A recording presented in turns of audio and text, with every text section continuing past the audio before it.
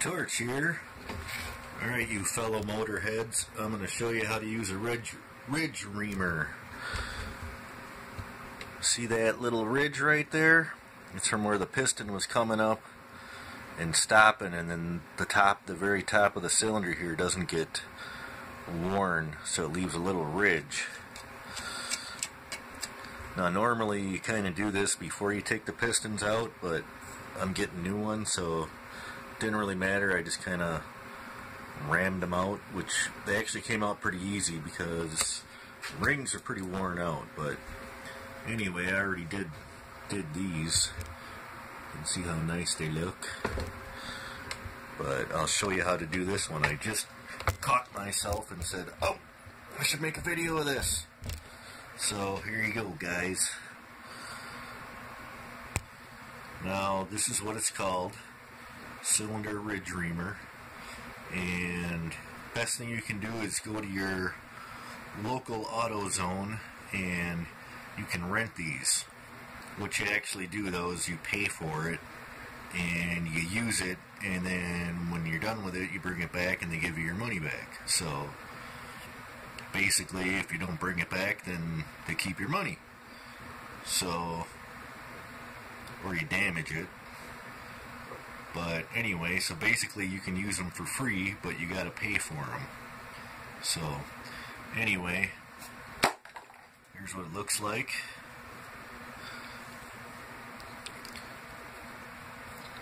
And to adjust these, you just turn on this small screw.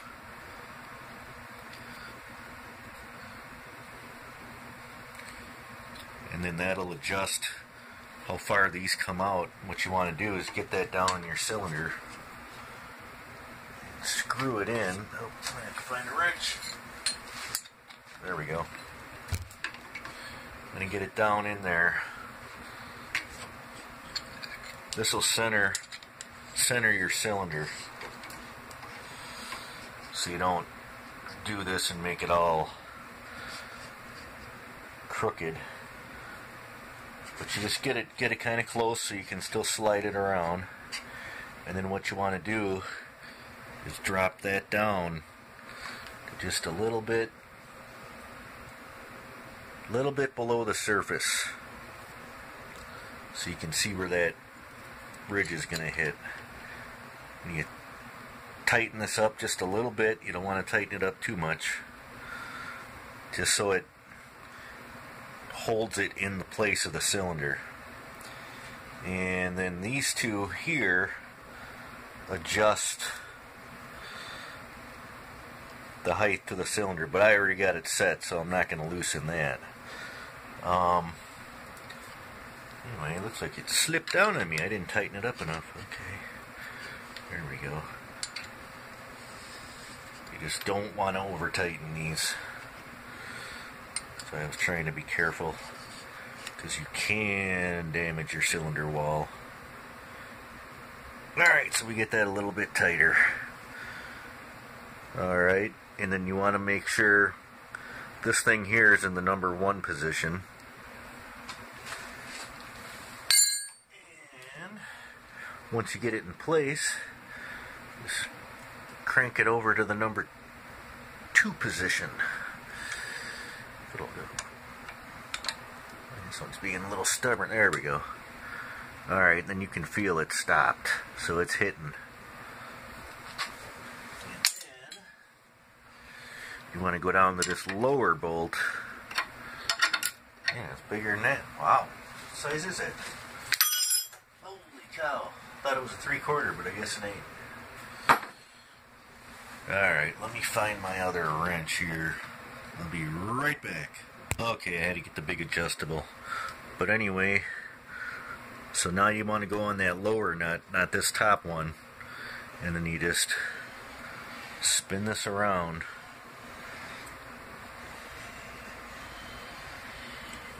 You can kind of hear that cutting that ridge.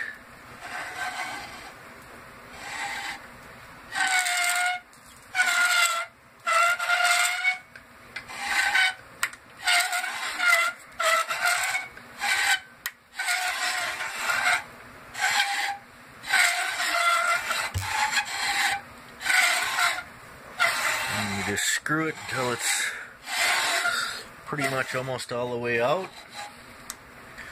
And you can go back the other way, clean it up a little more. Probably only really have to do it once, but I don't know. I'm just going back with it a little bit.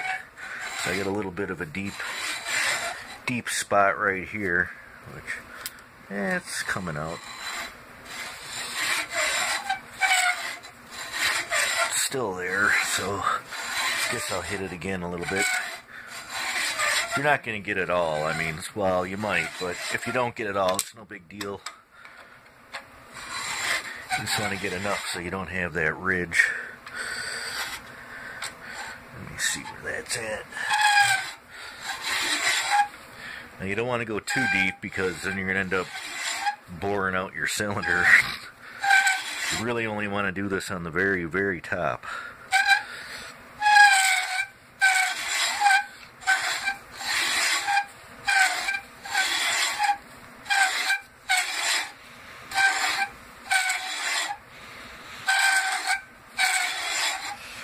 Alright, so that's probably far enough. So, click this back to the number 1 spot.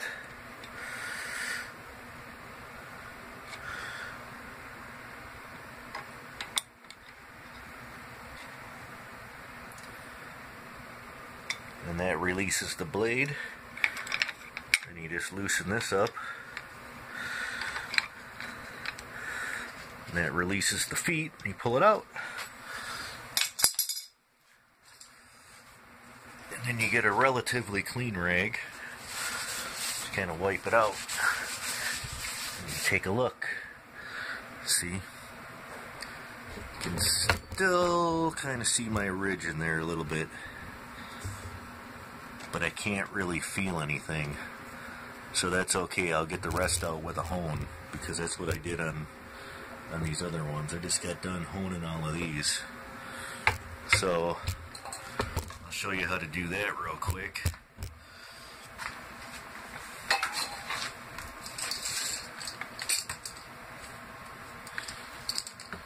Where is...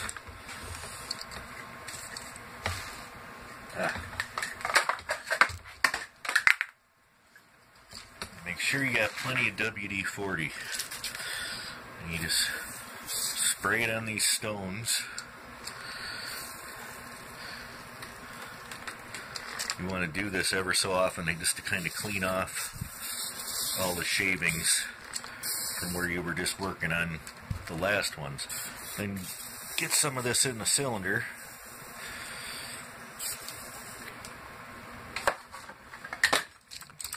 Grab onto these, pinch them together, slide them in. And then what you want to do is just take your drill. Get out too far though. And kind of slowly go up and down.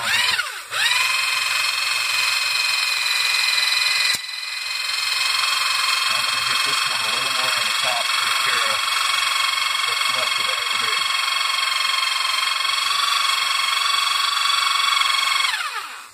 Alright, you don't want to do it too long. Because you don't want to take off too much. And go ahead and clean up your stones again.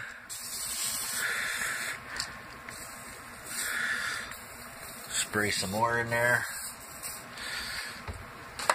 And where did my somewhat clean rag go? Here it is.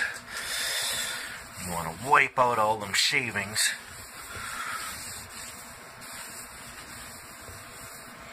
Ugh. Flip that over.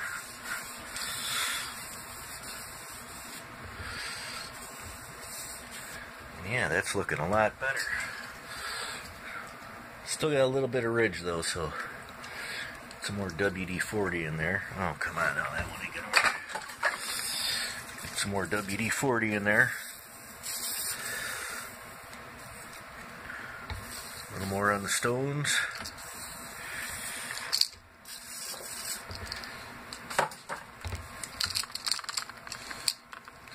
Oh, by the way, when you're doing this, don't ever pull this thing out without grabbing it right here and holding onto this, because if you do that, this thing goes boom like that, and you can actually break these stones, and that would suck, especially if you rented it from AutoZone and you break the stone, then they're going to make you pay for it. So don't break the stones. Again, concentrate on the top a little bit to try to get rid of that ridge a little bit better.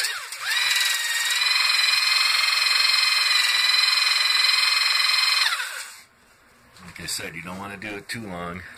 Get in a little more WD-40.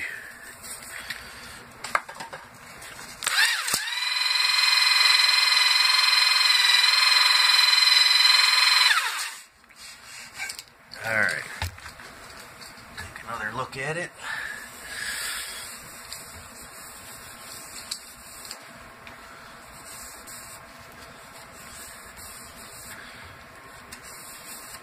And that ridge is gone.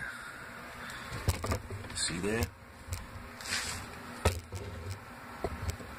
Sorry, I'm holding onto the tripod here, but you get the idea. That ridge is gone. Now, what you want to do is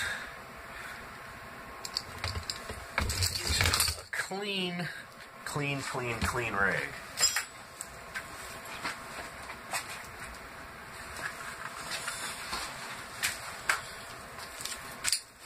And make sure you get all of that crap out of there. Flip this over. Some more WD-40 in there. You want to get all those little shavings out. Believe me, you wouldn't believe how much those shavings come out. I mean, there's actually quite a bit.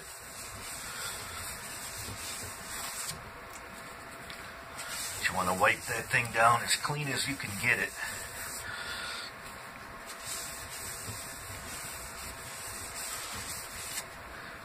Okay, and now what I was doing when I was honing that out, all of these little ridges in here now, they're very minute, but they're all kind of going straight. What you want to do is cross hatch this, so when the new piston rings wear in, they wear in right, because those little ridges will, even though they're minute, they could cause your rings to fail a lot faster. So go ahead and clean up your stones again. Spray some more WD-40 in there. And then what you want to do is go the whole length of the cylinder, which isn't much. I mean, it's like that. I'm holding these in, so I'm not really scratching that, but you want to go like this, kind of quick, so you get a cross cut.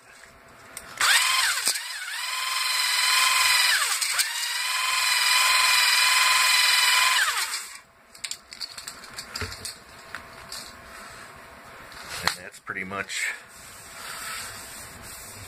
you might have to do it more depending on how it looks, but once you look down in there, I don't know, it's not really going to show up on camera, but the swirls are actually going, you know, instead of perfectly round, they're going kind of like that. That's how you want them to look when you're all done.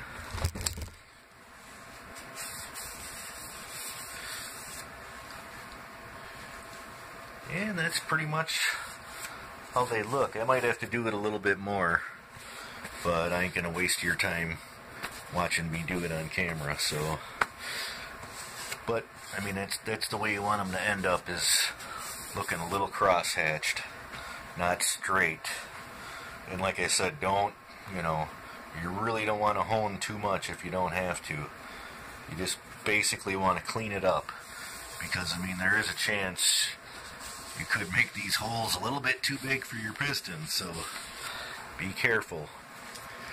Alright, I hope this helps. If anybody has any questions, please feel free to comment below, and I will get back to you as soon as I can.